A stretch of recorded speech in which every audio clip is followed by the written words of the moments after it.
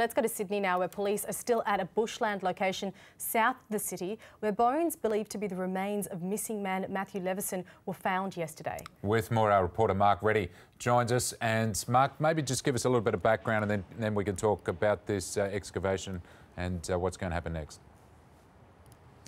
Yeah, good morning, Paul. Well, homicide detectives are now on their way back to the Royal National Park here south of Sydney as the search continues for Matthew Leveson. As you said, bones were found deep in the Royal National Park yesterday afternoon. They've now been sent away for forensic examination as they try and determine whether or not they are in fact of Matthew Leveson. Now, Matthew Leveson, of course, disappeared from outside Arc nightclub in Darlinghurst in Sydney's inner east about 10 years ago.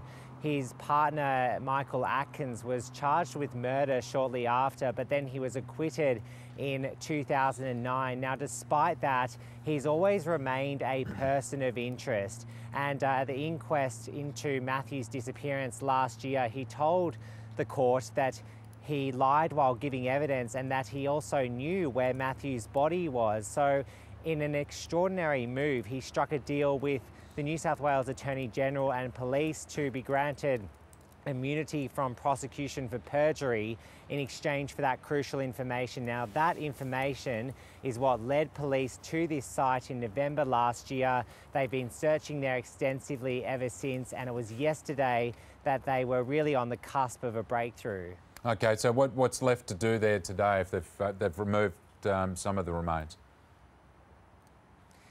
Yeah, so homicide detectives are going to return here shortly, and they expect to comb the site for further evidence. They say that because these bones were found there yesterday, they expect to find more clues this morning. Now, it could take up to 2 weeks for forensic examination to take place to see whether or not there is a DNA match with Matthew Leveson. But of course, a number of legal questions remain as well as to just, well, what will happen with Michael Atkins. He was the one that led police to this site where they made that grim discovery yesterday.